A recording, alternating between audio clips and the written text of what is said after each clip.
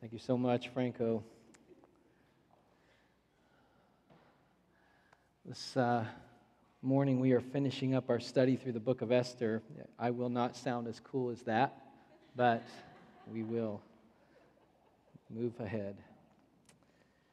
I've truly been thankful for this short season and going through this book of Esther, although there are certainly difficulties in the book. It's been good for me, and I hope for you as well.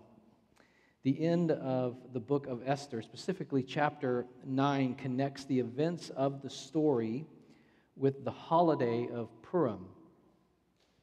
It gives us a reason for both the origin of the holiday and for its annual celebration. In fact, this end section, the explanation of the Purim festival, is most likely the reason the book of Esther became popular among Jewish people, but also likely why it was included in the canon of Scripture.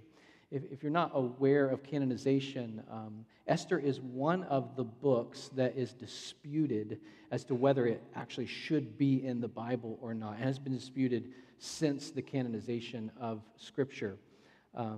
Chapter 9 portrays scenes of violence and revenge on a massive scale. It describes a massacre by the Jews of over 75,000 non-Jews. This is all to get you excited for the text today, obviously. There are parts that are certainly difficult here today, and yet there are also wonderful truths for us in the text. And so let's read it together and work through it together. We're going to be going from the beginning of chapter 9 all the way through the end of chapter 10. So go ahead and stand if you're able and follow along as I read.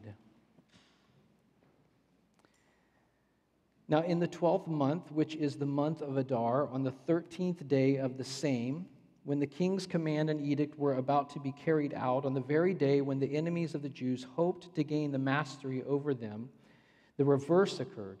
The Jews gained mastery over those who hated them. The Jews gathered in their cities throughout all the provinces of King Ahasuerus to lay hands on those who sought their harm, and no one could stand against them, for the fear of them had fallen on all peoples. All the officials of the provinces and the satraps and the governors and the royal agents also helped the Jews, for fear of Mordecai had fallen on them. For Mordecai was great in the king's house, and his fame spread throughout all the provinces, for the man Mordecai grew more and more powerful.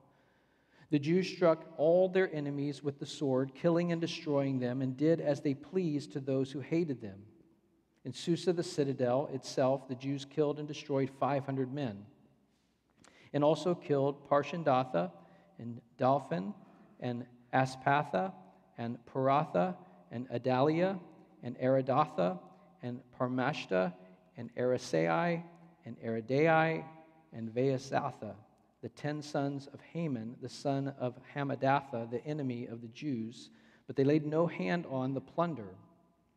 That very day, the number of those killed in Susa, the citadel, was reported to the king, and the king said to Queen Esther, in Susa, the citadel, the Jews have killed and destroyed 500 men, and also the 10 sons of Haman.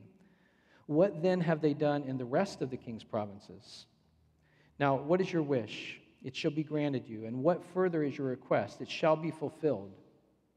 And Esther said, if it please the king, let the Jews who are in Susa be allowed tomorrow also to do according to this day's edict. And let the 10 sons of Haman be hanged on the gallows. So the king commanded this to be done. A decree was issued in Susa, and the 10 sons of Haman were hanged. The Jews who were in Susa gathered also on the 14th day of the month of Adar, and they killed 300 men in Susa, but they laid no hands on the plunder. Now the rest of the Jews who were in the king's provinces also gathered to defend their lives and got relief from their enemies and killed 75,000 of those who hated them, but they laid no hands on the plunder. This was on the 13th day of the month of Adar, and on the 14th day they rested and made that a day of feasting and gladness. But the Jews who were in Susa gathered on the 13th day and on the 14th and rested on the 15th day, making that a day of feasting and gladness. Therefore, the Jews of the villages who live in the royal towns hold the 14th day of the month of Adar as a day of for gladness and feasting, as a holiday, and as a day on which they send gifts of food to one another. And Mordecai recorded these things and sent letters to all the Jews who were in all the provinces of King Ahasuerus, both near and far, obliging them to keep the 14th day of the month, Adar, and also the 15th day of the same, year by year, as the days on which the Jews got relief from their enemies, and as the month that had been turned for them from sorrow into gladness and from mourning into a holiday, that they should make them days of feasting and gladness, days for sending gifts of food to one another and gifts to the poor. So the Jews accepted what they had started to do and what Mordecai had written to them. For Haman the Agagite, the son of Hammedatha, the enemy of all the Jews, had plotted against the Jews to destroy them and had cast that is, cast lots to crush and destroy them. And when it came before the king, he gave orders in writing that his evil plan that he had devised against the Jews should return on his own head, and that he and his sons should be hanged on the gallows. Therefore they called these days Purim, after the term Pur. Therefore, because of all that was written in this letter, and of what they had faced in this matter, and of what had been and of what had happened to them, the Jews firmly obligated themselves and their offspring and all who joined them, that without fail they would keep these 2 days according to what was written, and at the time appointed every year, that these days should be remembered and kept throughout every generation in every clan, province, and city, and that these days of Purim should never fall into disuse among the Jews, nor should the commemoration of these days cease among their descendants. Then Queen Esther, the daughter of Abihail, and Mordecai the Jew gave full written authority, confirming this second letter about Purim. Letters were sent to all the Jews to the 127 provinces of the kingdom of Ahasuerus, and words of peace and truth, that these days of Purim should be observed at their appointed season, as Mordecai the Jew and Queen Esther obligated them, and as they had obligated themselves and their offspring with regard to their fasts and their lamenting. The command of Queen Esther confirmed these practices of Purim, and it was recorded in writing. King Ahasuerus imposed tax on the land and on the coastlands of the sea, and all the acts of his power and might, and the full account of the high honor of Mordecai to which the king advanced him, and are they not written in the book of the chronicles of the kings of Media and Persia? For Mordecai the Jew was second in rank to King Ahasuerus, and he was great among the Jews and popular with the multitude of his brothers, for he sought the welfare of his people and spoke peace to all his people. Let's pray. Father, thank you. Thank you for your word. Thank you for the truth that you have granted to us through the scriptures. We pray for your help in this time, Lord, as we work through the end of this book of Esther, that you would be glorified through it. Not just now in these moments, but as we continue, as we seek to follow you, Lord. We pray in Christ's name. Amen. Go ahead and have a seat. Well, we have a long text, obviously, and so we're going to be taking this in chunks. But 9 months have passed since chapter 8 ends. It's now the appointed time when Haman's and then Mordecai's edicts come to fruition. Verse 1 begins, "Now in the 12th month, which is the month of Adar, on the 13th day of the same, when the king's command and edict were about to be carried out, on the very day when the enemies of the Jews hoped to gain the mastery over them, the reverse occurred." The reverse occurred. There's a complete turnaround of events that takes place, and a complete turnaround of fortunes here. The supposed overpowered, or the ones that we would have thought early in the book would have been the overpowered ones, now become the overpowering. Verse 2 tells us that the Jews gathered in their cities throughout all the provinces of King Ahasuerus to lay hands on those who sought their harm. And we know from the last verse of Esther chapter 8 that it says, many of the peoples, and the peoples being the Persians, not the Jewish people, but the Persians from the country, declared themselves to be Jews, for fear of the Jews had fallen on them. Now it seems here in verse 2 that while many in Persia sided with the Jews, and in fact likely pretended to be Jewish, others were prepared to do harm. Fear of the Jews, it says, overcame all of the people. In verse 3, all the officials of the provinces and the satraps and the governors and royal agents also helped the Jews. And notice this, there's support for the Jews from the Persian officials, from all of them, it says. None of their enemies could stand against them, we learn, but every single government official stood with the Jewish people. I think that's significant. In verse 4, we see that Mordecai is not called the Jew or the Jewish man. He is later again, but here he's not called the Jew or a Jewish man, but rather the man, which is calling attention to his own personal status that is increasing in Persia, how he has grown among the people. You compare that with Exodus chapter 11, verse 3, that says, "And the Lord gave the people favor in the sight of the Egyptians. Moreover, the man, Moses, was very great in the land of Egypt, in the sight of Pharaoh's servants and in the sight of the people." So it's a picture for us of how great Mordecai is becoming in the land. In verses 5 and 6, the Jews struck all their enemies with the sword, killing and destroying them, and did as they pleased to those who hated them. In Susa, the citadel itself, the Jews killed and destroyed 500 men. The Jews thwarted all of those who hated them, their enemies. Now, it's most likely that 500 is a rounded number, right? It's not an accurate head count, but giving us an idea of how many people were killed in the city by them. But it's a decisive victory. It continues in 7 through 10, listing the sons of Haman who are also killed. And with each death comes the final blow to Haman's pride. Remember, his sons are listed in his boasting about the great things in his life. Their deaths assure the reader that Haman's lineage is now ended forever. At the end of verse 10, it says that they didn't lay hands on their plunder. Now remember, in the original edict from Haman, it permitted the enemies to take the plunder of the Jews after they had killed them.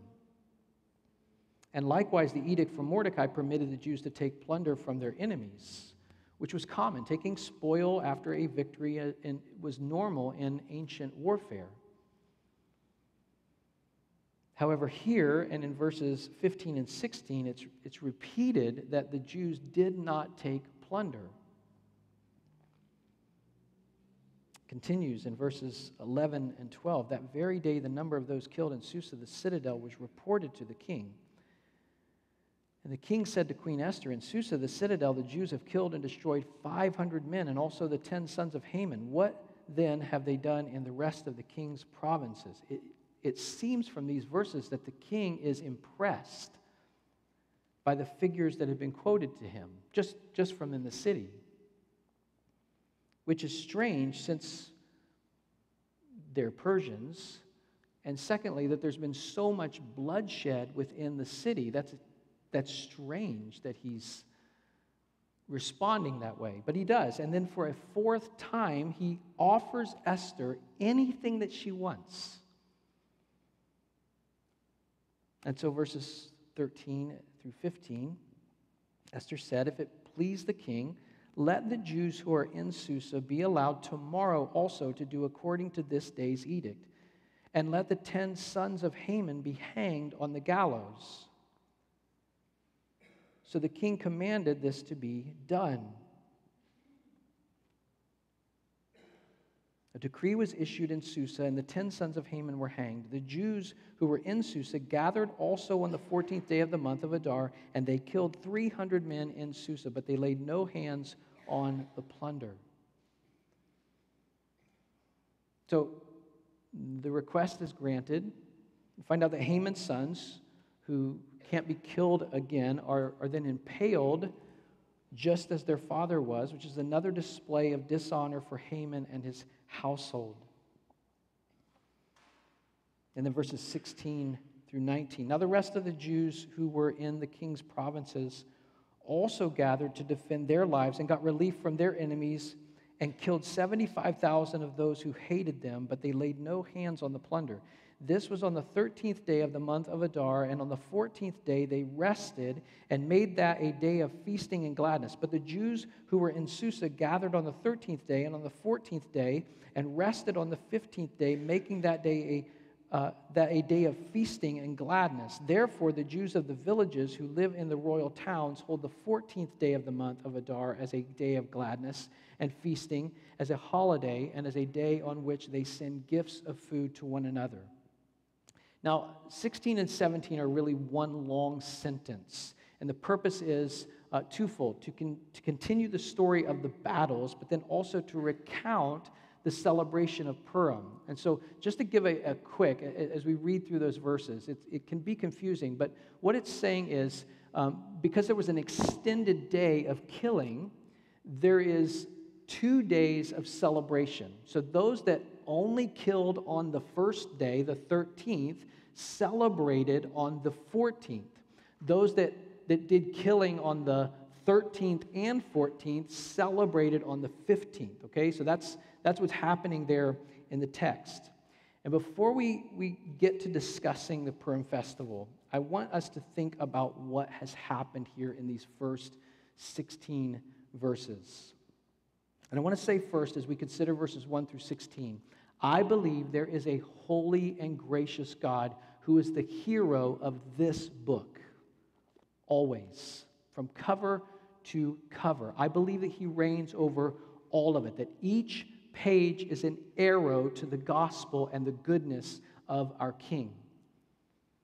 And I don't believe, therefore, that I need to clean up the stories in the book, in the scriptures, to make him look holy and glorious and good. He is those things. He proves himself in those ways. The gospel is the good news that Christ died for sinners. And part of that good news is that every single individual, apart from the man Jesus Christ, desperately needed and needs forgiveness and mercy and forbearance constantly. Because each one of us is absolutely bent on sin. And so I feel like we should be responsible to ask hard questions with or without the answer that we want, or with or without an answer at all. I've read commentaries and Bible notes that bend over backwards as it relates to this section of Scripture to say what it doesn't say in the text. And if I'm honest, this section is difficult for me. We aren't told how much of the killing by the Jews was done in self-defense. In fact, not once does it say in this text that they were attacked, which was the first edict, that they would be attacked on the 13th day of Adar. But rather that they killed those who sought harm on them, they killed those who hated them, and they killed their enemies. That's what we're told. This chapter did not resonate well with readers, especially Christians and many Jews following its writing. Many were too uncomfortable with what they saw as heartless and bloodthirsty Jewish revenge. The fact that Esther 9:2 says that the Jews did this to those who sought their harm did not lay their discomfort at rest. And if I'm honest, I've struggled with it as well. I have questions about how all of the officials, all of the government officials sided with the Jews, and that many of the Persians feared the Jews and pretended to be Jews. Of how it later says that all feared the Jews. and how the king was impressed with the killing of the Persians by the Jews, a king who is wicked.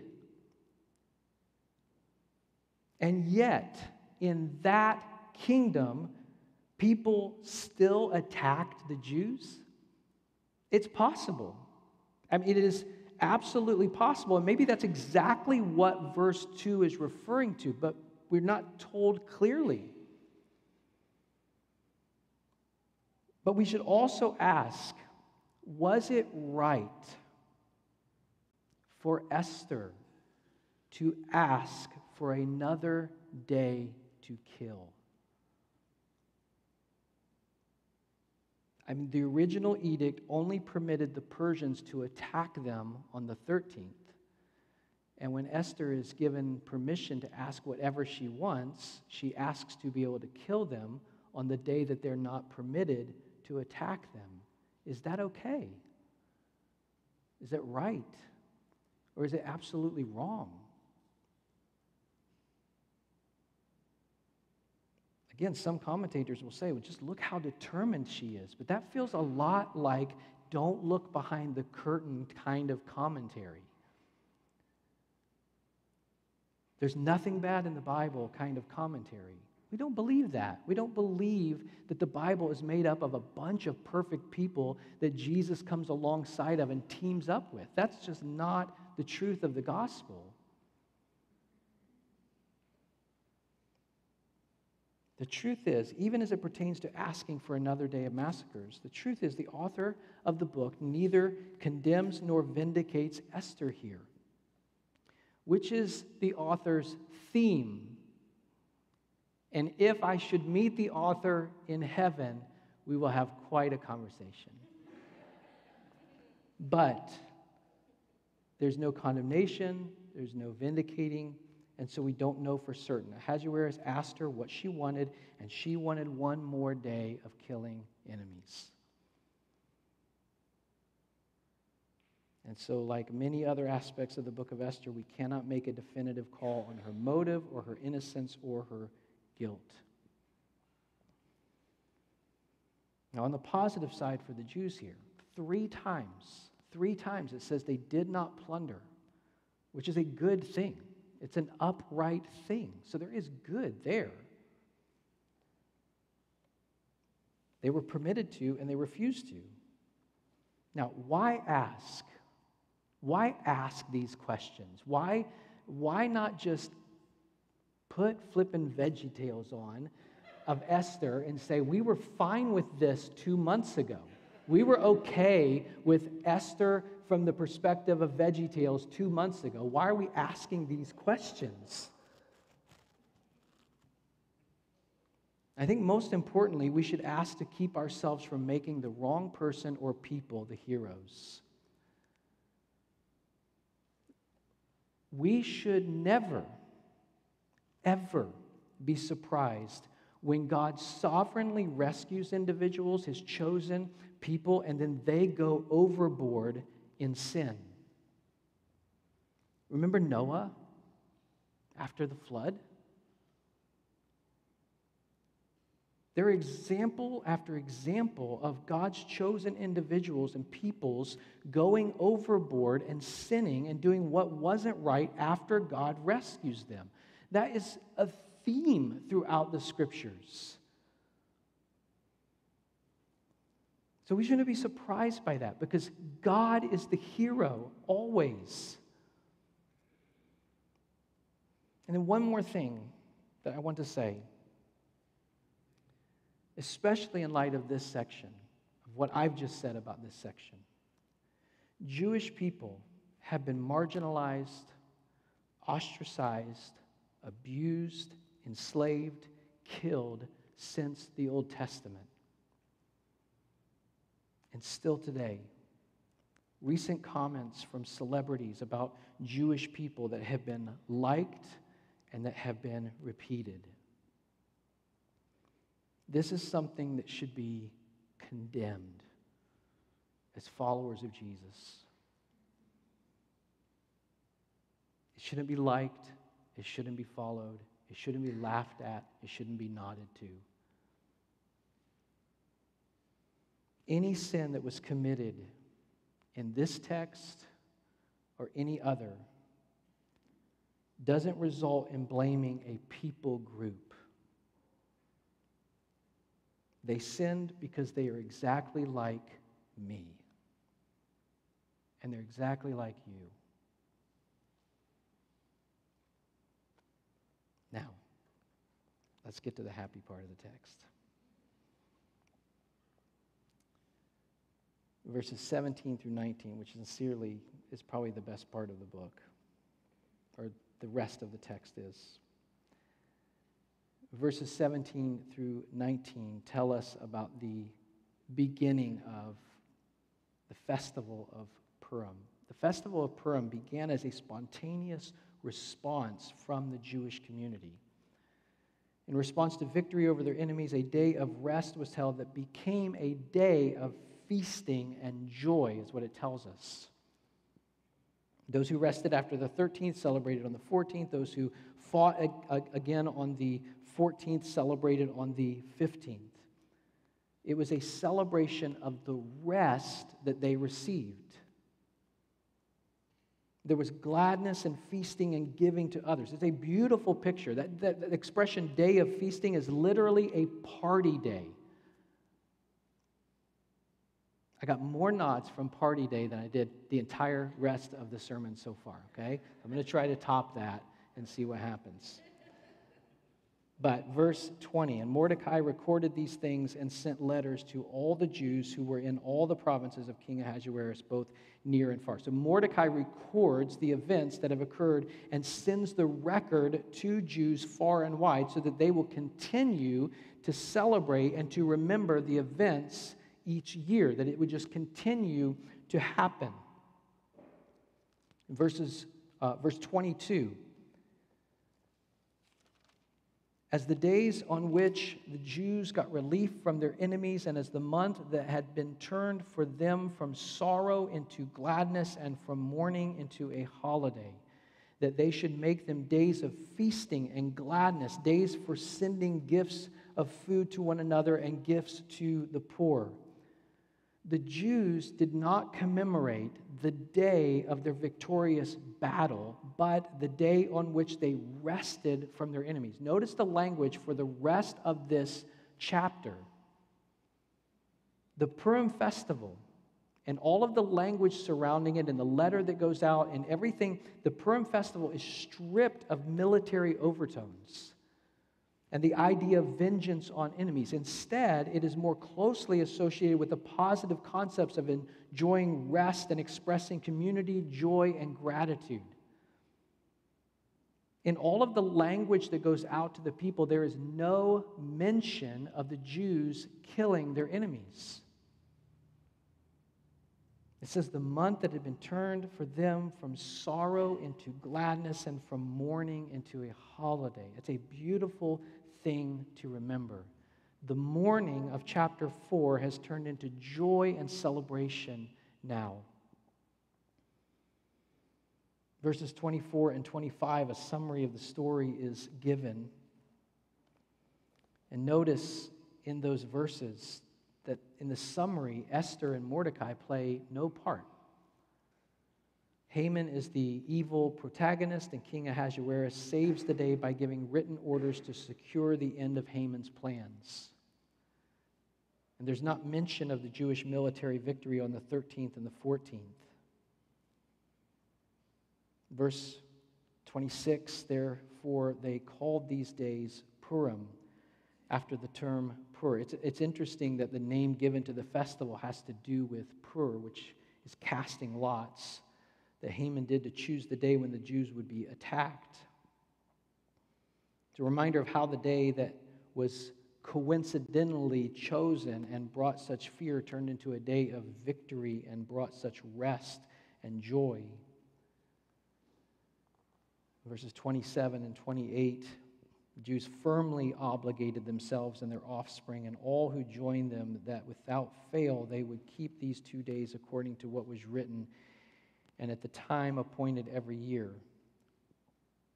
that these days should be remembered and kept throughout every generation and every clan, province, and city, and that these days of Purim should never fall into disuse among the Jews, nor should the commemoration of these days cease among their descendants. Now, festivals serve to remind one generation of what they have seen and experienced, but they also perpetuate the memory of those who were not there to see it firsthand, who were not witnesses of deliverance. The festival of Purim is still celebrated in Jewish communities today. And the festival celebrates deliverance that they experience. It provides religious framework for the interpretation of the events in the story. And so I want to read to you what takes place just briefly in the festival. The Purim festival has become a Purim season that begins with the Sabbath of Shekels that occurs on the Sabbath before the beginning of the month of Adar. The readings on this Sabbath commend the giving of money. The Sabbath immediately before the 14th of Adar is called the Sabbath of Remembrance, when the history of the enmity between the Jews and Amalekites is recalled. On the 13th of Adar, the Jews fast as they remember the risk Esther took on behalf of her people.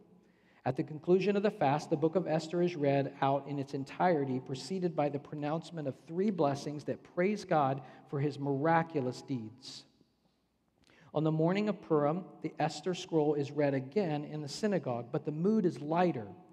In fact, children dress up as the main characters in the story, and the carnival atmosphere is enhanced by the telling of jokes and the singing of songs. When Haman's name is mentioned, children make a loud noise using various homemade shakers. 2 types of gifts are sent: food parcels to friends and family, and charitable donations for the poor. And towards the end of the day, Jewish families gather together for a relaxed meal. It is a wonderful and purposeful remembrance of what the Lord did. Let's look briefly at chapter 10 before we close.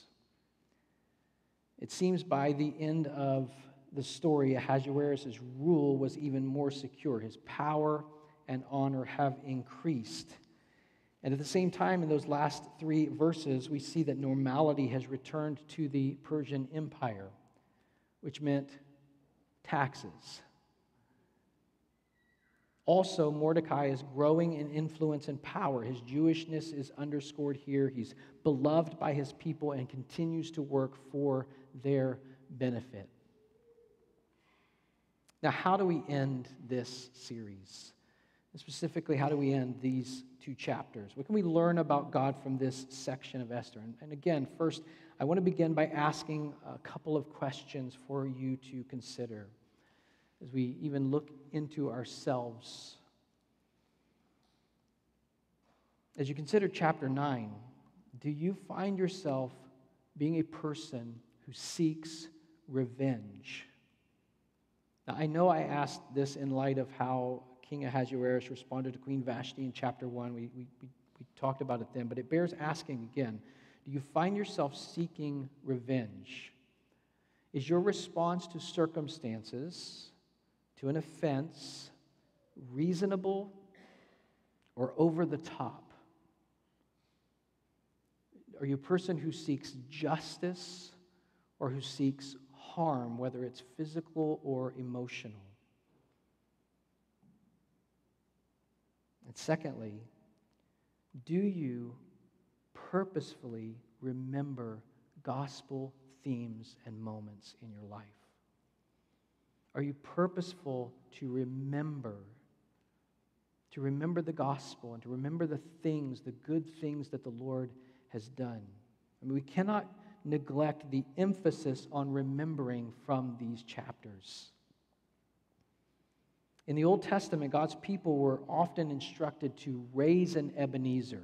We sang that earlier in the hymn that we sang, Come Thou Fount. Here I raise my Ebenezer. And maybe you're like, I don't know why we sing that every time. It has to do with Christmas or what in the world. But an Ebenezer is what we see in the Old Testament when the Lord is telling people to raise a stone of remembrance. That's an Ebenezer. And often we see that they're instructed to raise an Ebenezer. And every time a child or grandchild would ask why a particular stone of remembering had been placed or why God's laws were so important, parents and grandparents had an opportunity to share the truth with them about God and what He had done. We ought to be a people who remember the goodness of God and the gospel of Jesus and rehearse it. I've tried to point out shadows or displays of the gospel over and over as we've gone through this book, because I want us to be people who remember, who look for and rehearse the gospel as we read and as we live. And so where do we see the gospel in the text today? The Jews in Esther's and Mordecai's day experienced rest and relief from their enemies in a particular instance, right? There's these 2 days of killing and then rest. And they're called to remember that rest. But that's a rest and relief from their enemies in a particular instance. It came again. There was more fighting in their lives. There's more difficulty in their lives. But we have Christ who provides rest and relief from our enemies forever. Christ brings eternal and true liberation. When we see these shadows of rest in the Bible, it's an arrow for us, where our hearts ought to say, that's not good enough. We need a liberation. We need a freedom that is eternal, and that's what Christ brings for us. What came after the Jews' rest and relief? Memorials and taxes. That's what we get in the text. But Christ is better than that. Christ brings eternal, everlasting freedom. This text is a shadow of deliverance. True deliverance comes God's way, not our way. And ultimately, true deliverance comes by the death of the hero, not the enemies. As you consider chapter 9, we don't really know the answer to how much of the killing was vengeance and how much was self-defense, but we know the gospel. We know the truth of the gospel. And we know God isn't this way in bringing salvation. Yes, in the end, his enemies will be conquered, but now is the time of salvation, a time where his enemies are invited to come and feast with him at his table, to delight in his loving reign over them. Jesus died for those who hate him. And we are called as followers of him to reflect that kind of love, to be those kind of image bearers to the world.